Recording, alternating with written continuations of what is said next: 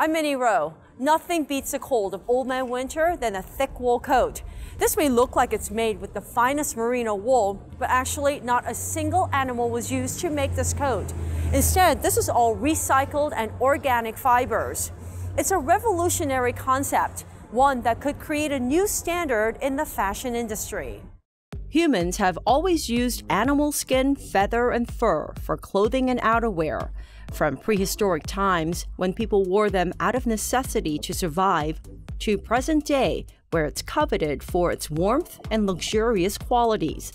If you wear a fur coat, you're wearing 40 animals, 40 lives per coat.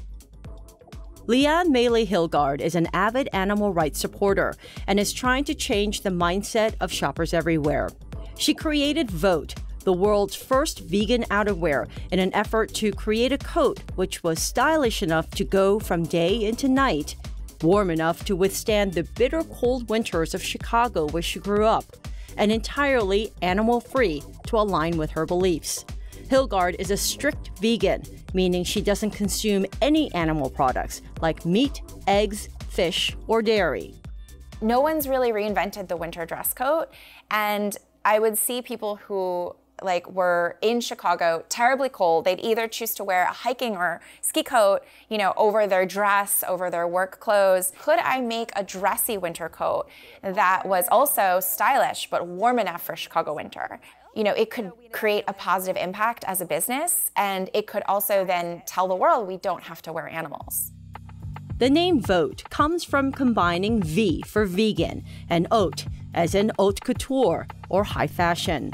Hilgard says every time you wear a Vaute coat, you are casting a vote for animal rights. The way we've been taught to shop isn't sustainable for the earth, and it's not sustainable for an industry that is, looking at animals as machinery, as cogs. That's why we end up with bad treatment and conditions for animals that are used and raised and killed for their bodies, is just because it's an industry where everyone's competing on price. My mission is to take animals out of the fashion equation, to take them out of the business equation, because living beings are not machine parts. Hilgard was modeling in Asia when she came up with the concept for Vaute. She put everything on the line to pursue her dream. Even though I didn't know how, and I didn't have a background in fashion, and I can't sew, and I didn't have outside investors, it was the bottom of the recession. I had never even been in a factory, like a cut and sew factory, I had no clue. But I did know that I had a very strange combination of loving fashion, loving creating art, and wanting to speak up for animals, and that if I could combine those things in a way that could serve the world, then, I could make something that could do my part. So she gave up her Ford modeling contract, a full-ride MBA at DePaul University, and plunged headfirst into 80-hour work weeks to develop and pioneer the first vegan outerwear line. I also kind of thought people were gonna think I'm crazy. If I explain it's vegan outerwear, people said, you can eat it? What does that mean?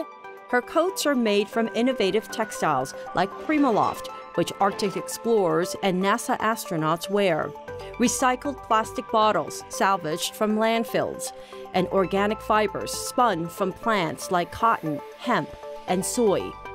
Every coat she sells is made right here in the United States, in factories that provide a living wage for its workers, artisans who are responsible for creating an entire coat as opposed to an assembly line method typically found in sweatshops. This is the Emily. And this has the zipper as well as a zip-off hood. Christiana is a longtime Vaute customer and a model who loves the slimming style and classic look of the Vaute pieces. But she especially loves it because she says it makes her feel like she's making a tangible difference in the world. I feel like it's a fashion brand that's bigger than us with a message, if it makes any sense. So when I wear it, I know I'm casting a vote to something that's important for humanity. Humanity aside, how well does the Vaute coat work? We brought them here to -5 experience, where the temperature that day was a frigid 18 degrees Fahrenheit inside the frozen room, and compared it against my own wool coat. All right, so I was in there for about 15 minutes and it's super cold in my coat, so now I'm gonna try on Leanne's coat and see how that one works out. Okay, all right, here I go. Now, this is by no means a scientific test. Inside -5 experience, there is no humidity and no wind, so it's not quite like being in the outdoors. Not to mention, feeling cold is purely subjective. After a while, I definitely began to feel the chill in certain parts of my body. I don't want to move.